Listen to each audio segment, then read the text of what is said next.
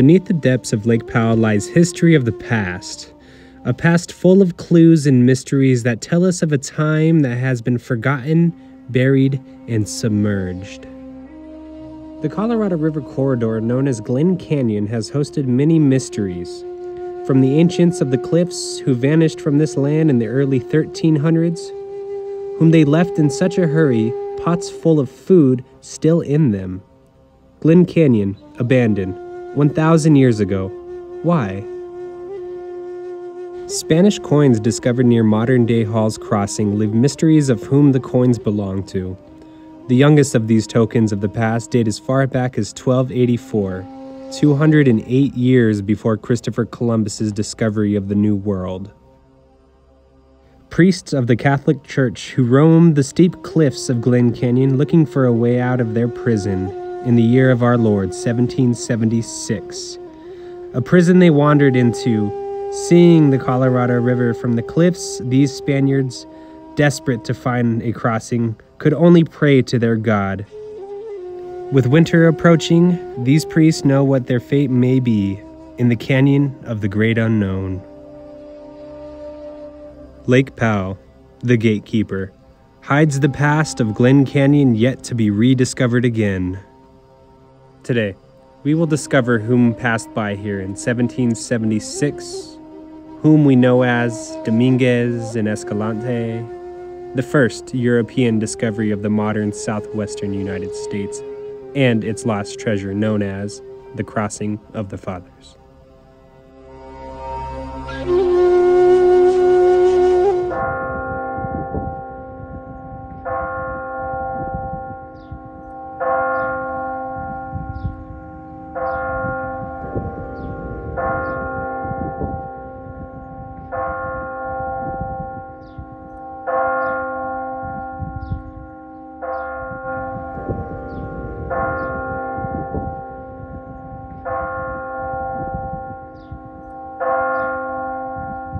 Franciscans, a group of religious monks in the order of the Catholic Church, highly dedicated, detached from material possessions and living in simplicity. Ignacio Dominguez, born in Mexico City in 1740, Mexico City, being the former Aztec Empire, was transformed into the capital of New Spain, the Spanish Empire. At 17 years old, Dominguez joined the Order of the Franciscans and became a friar in 1757. In 1776, Dominguez arrived in what was then the Spanish frontier of Nuevo Mexico, New Mexico. He was tasked with revitalizing the frontier's missions, also with the possibility of finding an overland route to the mission of Monterey in today's Central California. Another dedicated Franciscan that found himself in the Spanish frontier of New Spain was Silvestre Escalante. Born in the hills of Spain in 1749, in the late 1760s, he arrived in Mexico City. At 18 years old, he joined the Franciscan Brotherhood. In 1774, he was assigned to the Zuni Pueblo. Escalante was a dedicated friar whose life was based around his faith. In June 1776, Escalante was summoned by Dominguez to join him on a mission to establish a trade route from Santa Fe to Monterey on the Pacific coast. Escalante wrote the journal we read today, but Dominguez was in charge of the expedition. To understand Spain's role in the American Southwest, we must discuss a man whose goal was simple: God, glory, and gold.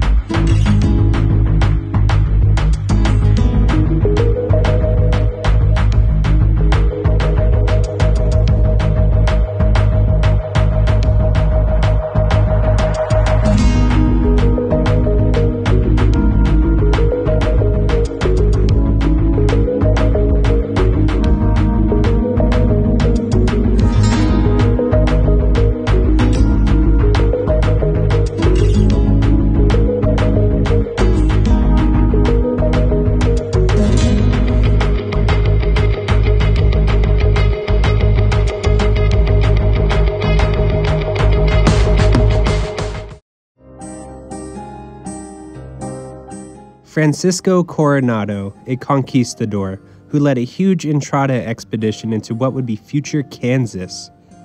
400 men and 1,300 Indian allies marched north to find the 7 cities of Cibola. Gold, the motivator, led thousands of natives to their deaths. For 2 years he searched with frustration, while only finding dust and sandstone.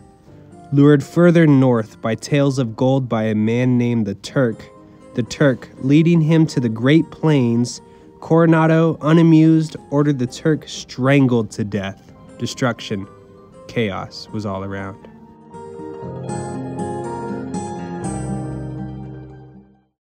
Coronado's quest for riches opened the door for Spain's influence to the native cultures of the modern American Southwest. Dominguez and Escalate had the foundation to make their mark, to carve their path in the rocks, to them provide God's will. While in the desert serving their crown, another group of men, 1,700 miles away, were rejecting a crown of their own.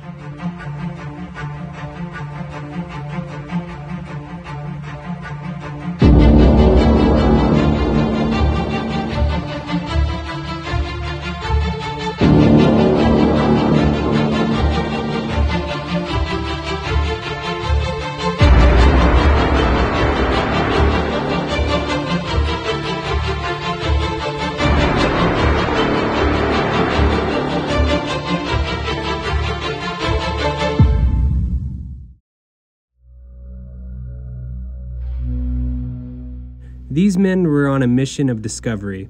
Unknown lands, animals, and mountains in Colorado. Indians with full beards living on Utah Lake.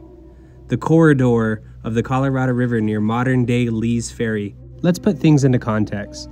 These expeditions were important. They opened trade routes and resupply areas for Spain to further establish their presence in the New World.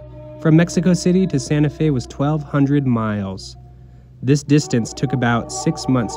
These men had no idea how far their destination to Monterey would be.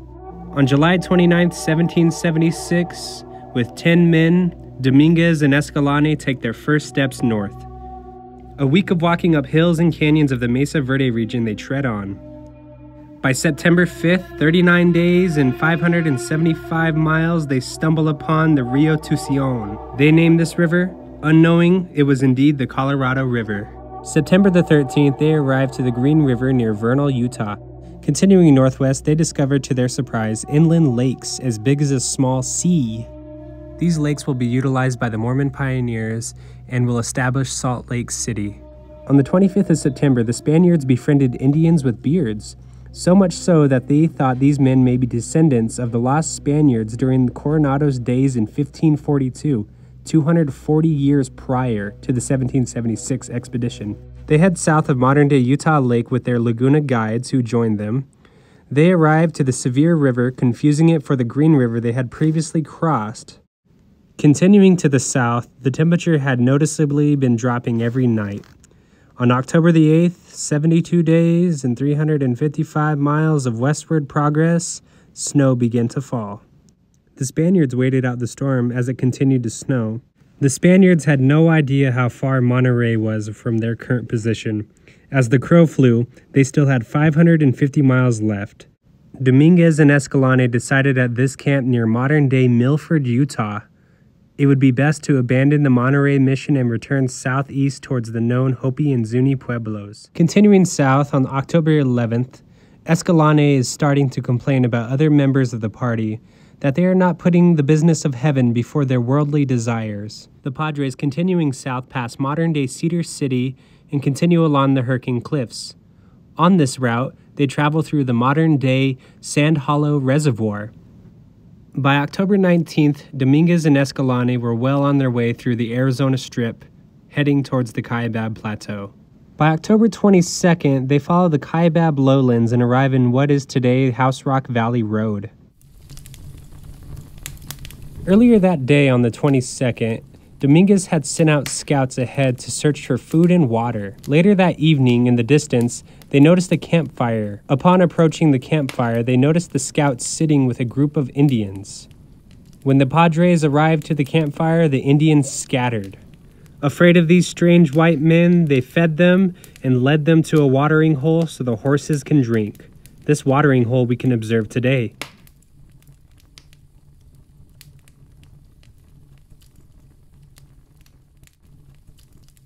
At the camp near Coyote Springs on October 23rd, a group member was sick. While the other priests slept, the natives they had discovered at the campfire had noticed the man's illness and tried to cure him with chants and drum. Escalante had awoke from the chants and had seen and learned that the crew member had agreed for a cure. Escalante and Dominguez were horrified due to their strong Catholic belief. That morning, they slaughtered a horse to eat but never left the camp due to now Escalante feeling ill. He had a severe anal pain which he couldn't even move. On October the 24th, they travel along the Vermilion Cliffs and reach their next camp. The historic marker is located near today's Highway 89. With no guides, the Padres can only hope to find a crossing on the river. October the 26th. The Padres reached the Colorado River after walking the desert of the Arizona Strip. They camped near the confluence of the Paria and Colorado rivers. This place is what we know today as Lee's Ferry. With no direct way out of the river, they searched for a way to escape the Echo Cliffs and the gorge of Glen Canyon. Two of the best swimmers of the party, clothes on head, naked, swam across the Colorado River. Midway, the men struggle and lose their clothing. Naked and shoeless, the men have no way to explore and find a way out. A few days pass, and Escalante builds a makeshift raft out of driftwood and local shrubs. The raft contained a long tree branch that was used as a pole to push the river's bottom. But the river is deep, and the winds kept pushing the men back to the river's banks. 3 days pass, the Padres order a horse to be eaten. Trapped, they name this place San Benito de Sosapuedes. In English, that is, get out if you can. 3 days had passed before they decided to kill and eat another horse. The Padres sent 2 men upstream of the Paria River to look for a better ford. This wasn't a simple task. They summited the mesa and looked for a route which took 3 days before they returned. On November the 2nd, upon the scouts' return, Dominguez and Escalante observed the findings made and were hesitant, but realized the climb up to the cliffs was their only choice. Steep, sandy, rocky, and 2,000 feet high, they pushed forward. Escalante describes the climb in his journal. We spent more than 3 hours climbing it. At the beginning, it was very rugged and sandy, and afterwards has a very difficult stretches.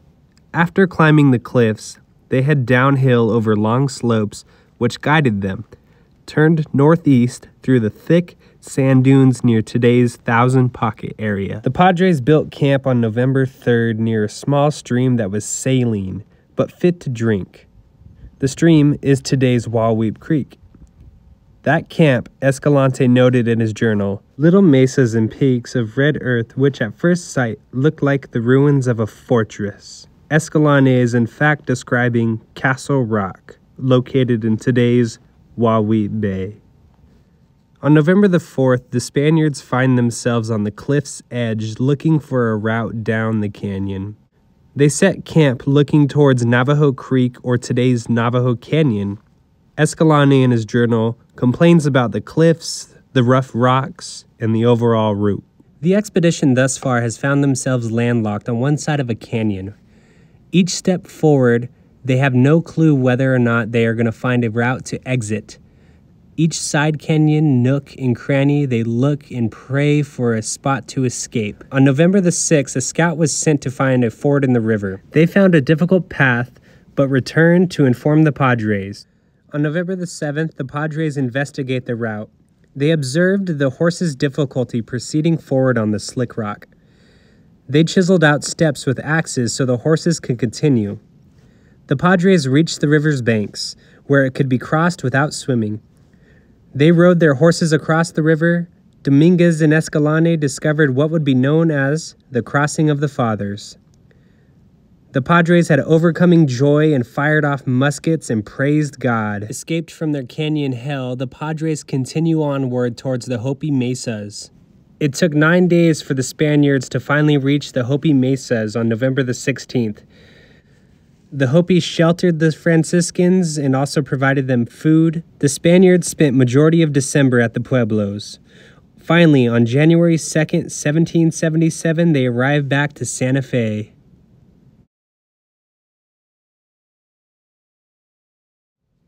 Antonio Armijo, a Mexican trader 54 years after Dominguez and Escalante, wanted to capitalize on trade, established a southern route between Santa Fe and Los Angeles.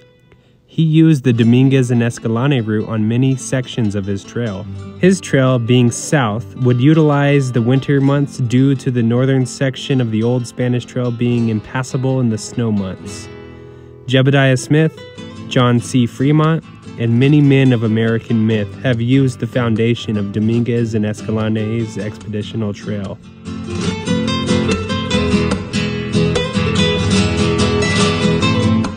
Returning from the Monterey expedition, Dominguez submitted a critical report to his Franciscan superiors about the mismanagement of the administration of New Mexico.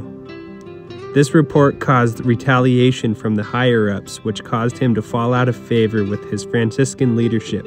Thus, they assigned him to the frontier of the Sonoran Desert missions, near today's northern Mexico and southern Arizona. Dominguez died between 1803 and 1805. He was 65 years old. After the expedition, Escalante remained in New Mexico for 3 years, poking around the pueblos as a missionary friar. A kidney ailment plagued him continuously until he requested permission to return to Mexico City for treatment. He died on his travel to Mexico City in Parral, Mexico in April of 1780 at only 30 years old.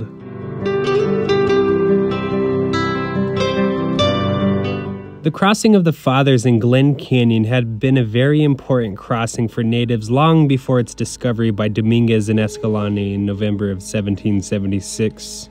The crossing was used as a template for Antonio Armijo's route in the future Spanish Trail, also used by Mormons and Navajo raiding parties. Early maps bore the Spanish name El Vado de los Padres, Fort of Our Fathers, but has given way to the Crossing of the Fathers. After Lee's Ferry was built in 1872, the crossing was lost but rediscovered yet again in 1938. A plaque was placed in Padre Creek but removed when Lake Powell began to fill.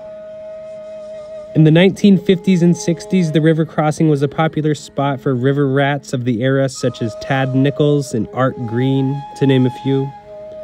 As for today, the crossing is now a part of Lake Powell's largest bay, Padre Bay.